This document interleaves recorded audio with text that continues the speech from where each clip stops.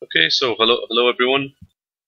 For the purpose of this video, I'm just going to quickly show you how to upload your voice notes on LMS.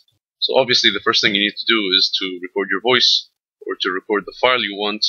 Now, a lot of students are asking me what kind of program shall I use. It's really up to you. You can use any program, you can use any application. If you have any phone applications, you can use that to record your voice, or you can actually even use a program on your PC. Every PC comes with some sort of sound recorder, as you can see over here.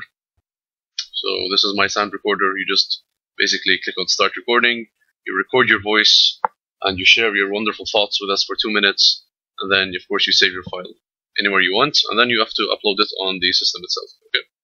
So let me just quickly show you what you have to do. So on LMS, obviously when you first log in, go to My Courses, go to EL119, and once you do that, you will see that in the middle over here, you've got all the important information that you need. So you've got the news, helpful notes, important links, listening practice, and so on. But of course, for the purpose of this video, we're just mainly concerned with the voice recordings. So you see this part over here. You just click on this link where it says upload your first 5 files here. Okay. So you click on that, and then of course it gives you some information about the assignment itself.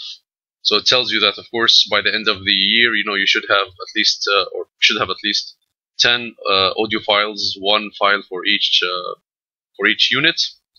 But for this specific link, it says only your first 5 files should be submitted here.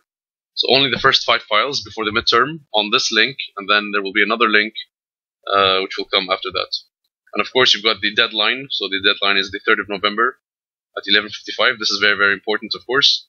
So anyway, when you've saved your file, just click on Upload Files over here. It says no file submitted yet. Click on Upload Files, and this is where you really have to be patient, because sometimes it takes maybe almost a minute for this part to actually work. So you can see that I've got this little thing going on over here telling me to wait, to be patient. So the page is still loading actually, but when that's done, I'll show you exactly how to upload your file. So if you've done this so far, then you're doing very well. You can see at the top over here it says maximum size for a new file is 5 megabytes. So each file should not be more than 5 megabytes. And of course, you can upload a maximum of only 5 files, and that's only for the files before the midterm. After the midterm, we will give you another link where you can upload the rest of the other 5. So you can see, after waiting patiently for 20 seconds, I get this box over here. You can hold your file, drag it and drop it automatically over here, or if you want, you can just click on the plus sign, and you can search for your file.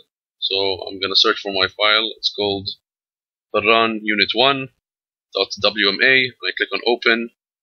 I found my file. Then I'm gonna click on Upload this file, and you should see this annoying loading sign again, but this is a true test of your patience. You just have to be patient again.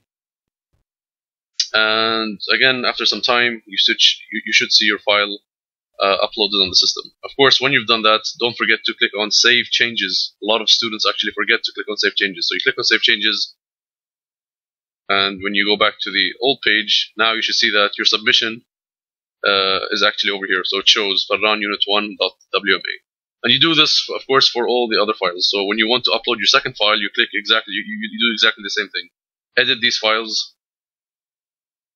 and then of course you have to wait patiently once again.